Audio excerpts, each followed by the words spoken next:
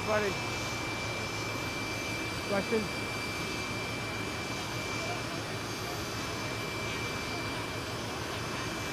Look, the only court packing going on right now is going on with the Republicans packing the court now.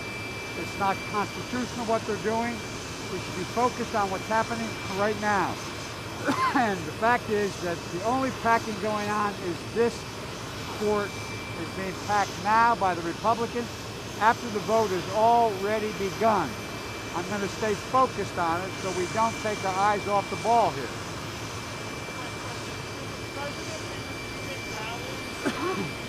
Well, look, before I came out again today to go somewhere, I had another test this morning.